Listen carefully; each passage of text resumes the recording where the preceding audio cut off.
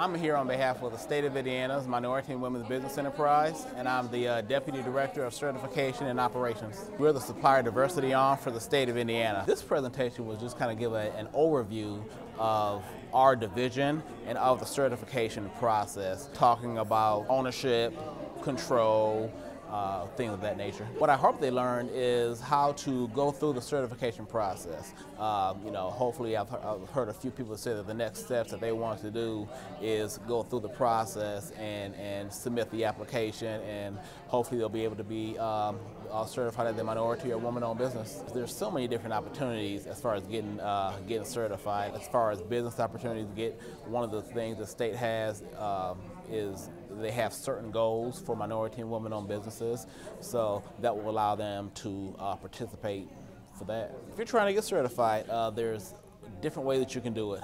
Number one is we have a workshop every third Wednesday of the month at the Indiana Government Center South. So feel free to come to that. We have workshops throughout the state of Indiana at different times.